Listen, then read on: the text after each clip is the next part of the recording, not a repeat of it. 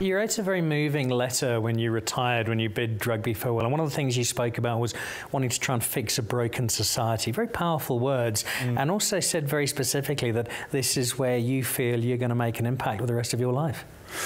Yeah, look, I think if you look statistically at the amount of broken homes in the world, you know, society is quite broken, and all of us are trying to keep it together somehow.